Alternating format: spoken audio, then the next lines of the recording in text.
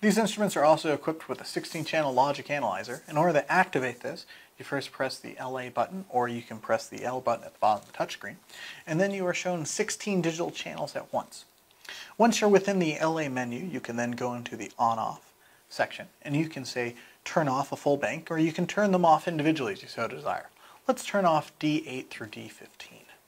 Once I've done that, I can now actually group my channels together.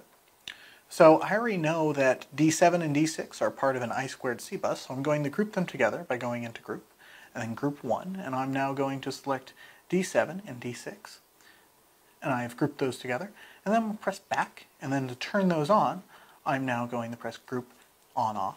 I'm just going to turn them on. We'll now see them grouped together now in orange, which is an easy way to distinguish them from the other 6 digital channels that were now being shown on the screen.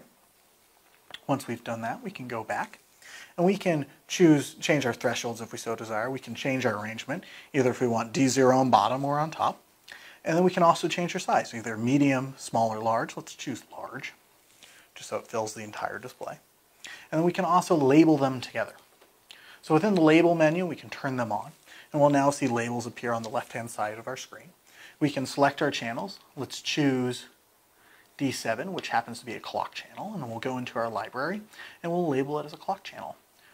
And then if we select D6 to be our data channel, and once again label as our data channel, we'll now see clock and data being labeled on our orange signals, which is another easy way to distinguish the multiple channels together, allowing you to at a glance distinguish which digital channels are for which particular aspect.